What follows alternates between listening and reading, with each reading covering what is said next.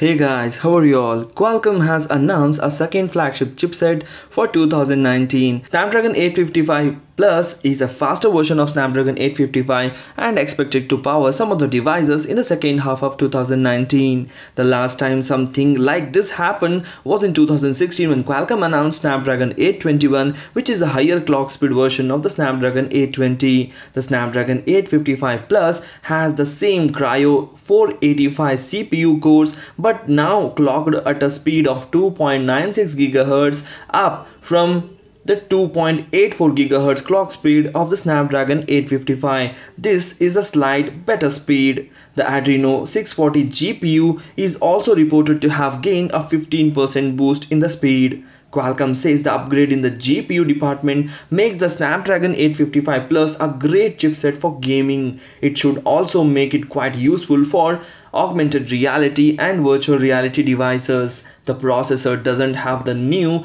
X55 modem. Even the X50 modem is not integrated, so manufacturers who want to use this for 5G phones will have to install the X50 modem separately. The Snapdragon 855 Plus is expected to start showing up in the devices later this year. While there is no mention of specific manufacturers, we have a few guesses of our own. So the Pixel 4 and Pixel 4 XL are expected to come with this latest Snapdragon 855 Plus chipset. And OnePlus 70 or OnePlus 70 Pro will also have this Snapdragon 855 Plus. And Xiaomi is also planning to use this chipset in its Mi Mix 4.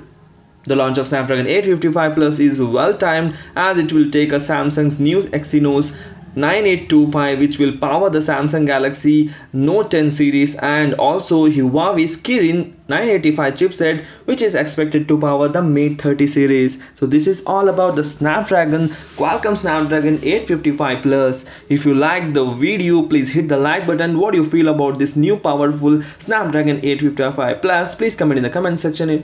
Do share this video. Thanks for watching. Take care. Bye bye.